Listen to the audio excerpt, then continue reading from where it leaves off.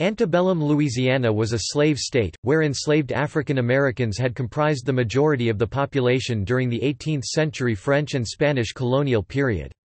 By the time the United States acquired the territory 1803 and Louisiana became a state 1812, the institution of slavery was entrenched. By 1860, 47% of the state's population were enslaved, though the state also had one of the largest free black populations in the United States. Much of the white population, particularly in the cities, supported Southern states' rights and slavery, while pockets of support for the U.S. and its government existed in the more rural areas. Louisiana declared that it had seceded from the Union on January 26, 1861. New Orleans, the largest city in the South, was strategically important as a port city due to its southernmost location on the Mississippi River and its access to the Gulf of Mexico. The U.S. War Department early on planned for its capture. The city was taken by U.S. Army forces on April 25, 1862. Because a large part of the population had Union sympathies or compatible commercial interests, the U.S. government took the unusual step of designating the areas of Louisiana then under U.S. control as a state within the Union, with its own elected representatives to the U.S. Congress. For the latter part of the war, both the U.S. and the Confederacy recognized their own distinct Louisiana governors.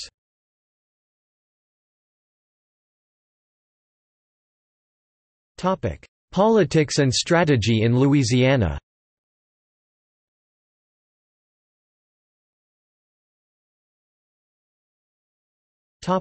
Secession. On January 8, 1861, Louisiana Governor Thomas Overton Moore ordered the Louisiana militia to occupy the U.S. arsenal at Baton Rouge and the U.S. forts guarding New Orleans, Fort Jackson and Fort St. Philip. A wealthy planter and slaveholder, Moore acted aggressively to engineer the secession of Louisiana from the Union by a convention on January 23.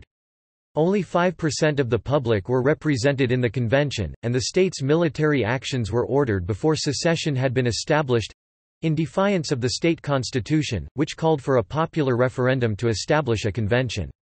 Moore attempted to justify these actions, saying, "I do not think it comports with the honor and self-respect of Louisiana as a slave-holding state to live under the government of a black Republican president," using an epithet for Republicans used by many Democrats at the time. The strategies advanced to defend Louisiana and the other Gulf states of the Confederacy were first, the idea of King Cotton, that an unofficial embargo of cotton to Europe would force Britain to use its navy to intervene in protecting the new Confederacy. The second was a privateer fleet established by the issue of letters of marque and reprisal by President Jefferson Davis, which would sweep the sea clear of U.S. naval and commercial ships, and at the same time sustain Louisiana's booming port economy. The third was a reliance on the ring of pre-war masonry forts of the Third System of American Coastal Defense, combined with a fleet of revolutionary new ironclads, to safeguard the mouth of the Mississippi from the U.S. Navy. All of these strategies were failures. In March 1861, George Williamson, the Louisianan state commissioner, addressed the Texan Secession Convention, where he called upon the slave states of the U.S. to declare secession from the Union in order to continue practicing slavery. With the social balance wheel of slavery to regulate its machinery, we may fondly indulge the hope that our Southern government will be perpetual. Louisiana looks to the formation of a Southern Confederacy to preserve the blessings of African slavery. One Louisianan artillery soldier gave his reasons for fighting for the Confederacy, stating that, "I never want to see the day when a Negro is put on an equality with a white person. There is too many free niggers, now to suit me, let alone having 4 millions."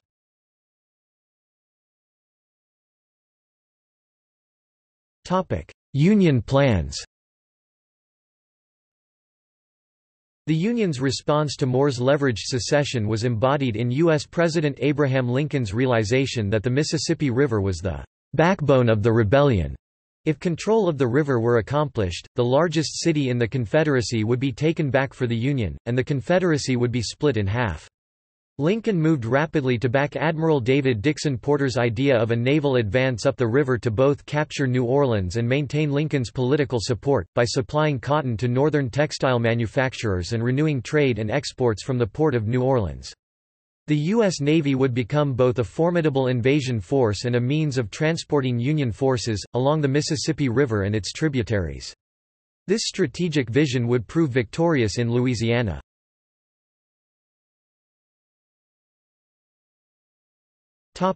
Notable Civil War leaders from Louisiana. A number of notable leaders were associated with Louisiana during the Civil War, including some of the Confederate Army's senior-ranking generals, as well as several men who led brigades and divisions. Antebellum Louisiana residents P.G.T. Beauregard, Braxton Bragg, and Richard Taylor all commanded significant independent armies during the war. Taylor's forces were among the last active Confederate armies in the field when the war closed. Henry Watkins Allen led a brigade during the middle of the war before becoming the Confederate governor of Louisiana from 1864 to 1865. Randall L. Gibson, another competent brigade commander, became a postbellum U.S. Senator as a Democrat. Other brigadiers of note included Alfred Mouton, killed at the Battle of Mansfield, Harry T. Hayes, Chatham Roberto Wheat, commander of the celebrated Louisiana Tigers of the Army of Northern Virginia, and Francis T. Nichols, commander of the Pelican Brigade, until he lost his left foot at Chancellorsville. St. John Liddell was a prominent brigade commander in the Army of Tennessee. Henry Gray, a wealthy plantation owner from Bienville Parish, was a brigadier general under Richard Taylor before being elected to the Second Confederate Congress late in the war. Leroy A. Stafford was among a handful of Louisiana generals to be killed during the war. Albert Gallatin Blanchard was a rarity—a Confederate general born in Massachusetts. Governor Thomas Overton Moore held office from 1860 through early 1864. When war erupted, he unsuccessfully lobbied the Confederate government in Richmond for a strong defense of New Orleans. 2 days before the city surrendered in April 1862, Moore and the legislature abandoned Baton Rouge as the state capital, relocating to Opelousas in May.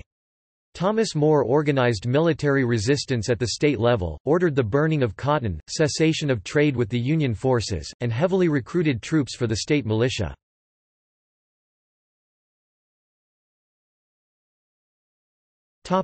Battles in Louisiana. Battles in Louisiana tended to be concentrated along the major waterways, like the Red River Campaign.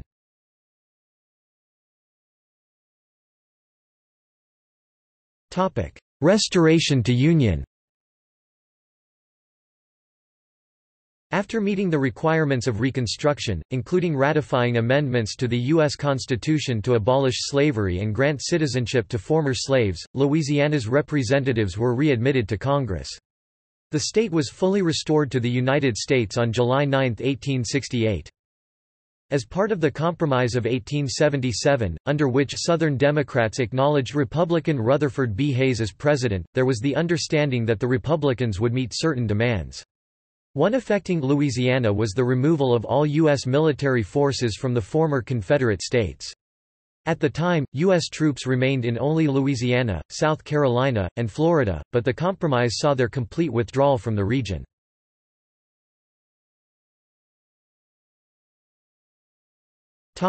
See also: Confederate States of America – animated map of state secession and Confederacy. List of Louisiana Confederate Civil War units, a list of Confederate Civil War units from Louisiana. List of Louisiana Union Civil War units, a list of Union Civil War units from Louisiana.